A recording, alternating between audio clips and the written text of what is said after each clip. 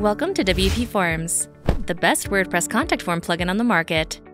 In this video, I'm going to show you how to set up and use Google's ReCAPTCHA. Adding a CAPTCHA to your forms is a great way of drastically cutting down the number of spam submissions you may receive, and Google's ReCAPTCHA technology is one of the best-known versions of it. With that said, let's get to it. To get started, go to the Settings page in WPForms and click on the CAPTCHA tab. Here you'll see 4 different options: HCAPTCHA, ReCAPTCHA, Turnstile, and None. When you click on the ReCAPTCHA option, you'll see a yellow text box giving you some information about the 3 different types of ReCAPTCHA offered by Google. V2 checkbox ReCAPTCHA is one you've probably seen a lot, where a user needs to check a box to prove that they're in fact human before proceeding. V2 invisible ReCAPTCHA is one that runs in the background and is not visible on the front end to users. V3 ReCAPTCHA also runs in the background, but it uses a scoring system to detect abuse traffic and lets you decide a minimum passing score before it'll block a user. This option's recommended for advanced users only, or if you're using Google AMP. Below the banner will be a few settings. First, select the type of ReCAPTCHA you want to use for your forms.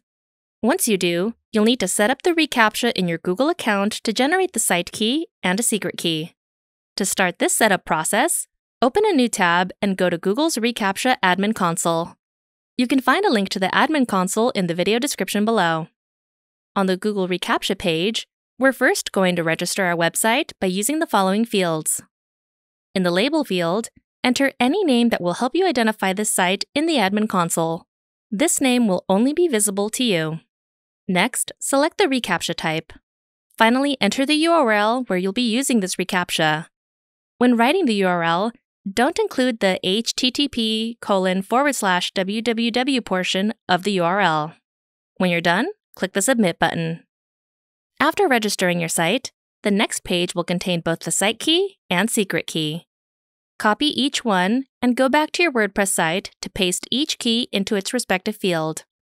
The setting below called Fail Message is the error message that will be displayed to any user that doesn't pass the ReCAPTCHA verification test. If you select ReCAPTCHA v3, you'll see the score threshold setting. If a user's score is less than or equal to the number you enter in this box, then their form submission will be blocked. Below that setting is a toggle called No Conflict Mode. Sometimes ReCAPTCHA can be loaded more than once on your site. This is usually because either another plugin or your WordPress theme has ReCAPTCHA built in and is loading it at the same time as the ReCAPTCHA you set up in WPForms.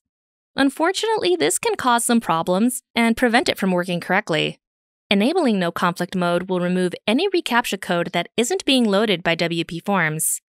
If you need any extra help on deciding whether or not to enable this function, be sure to contact our support team. The Preview section is only for those who selected checkbox ReCAPTCHA v2. If everything was configured correctly, you'll see a preview of what the ReCAPTCHA checkbox will look like on your site. When you're done, click on the Save Settings button. The next steps are for those who are running Google AMP on their site, so for those who aren't, you can skip to the next section. If you are running Google AMP on your site, you'll need to tab back to the Google ReCAPTCHA Admin Console to make an extra adjustment to your setup to make sure it's compatible with AMP. Keep in mind that you would have needed to select ReCAPTCHA v3 when registering your site.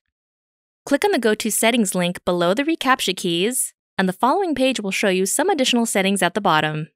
Check the box labeled Allow this key to work with AMP pages, and when you're done, click on the Save button. Now that our keys have been added to our WordPress site, we can go into the form builder and either click on the ReCAPTCHA field under the Standard Field section to enable it. Alternatively, you can click on the Settings tab on the left, go to Spam Protection and Security, and click on the toggle that enables whatever version of ReCAPTCHA you set up. Once this is done, you should see a ReCAPTCHA badge on the top right corner of the form builder, letting you know that Google ReCAPTCHA is enabled. And that's all there is to it. You now know how to set up and use Google's ReCAPTCHA on your WordPress site.